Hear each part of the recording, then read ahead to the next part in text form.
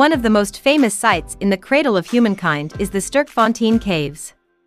This cave system has yielded over 500 hominid fossils, including the most complete Australopithecus africanus skull ever discovered. The fossils found in the Sterkfontein caves have allowed scientists to piece together the story of human evolution and understand how our ancestors lived and evolved over millions of years. The Sterkfontein caves are open to the public, and visitors can take a tour of the cave system and see where the fossils were discovered. The tour is led by experienced guides who provide information on the history of the caves and the scientific discoveries that have been made there.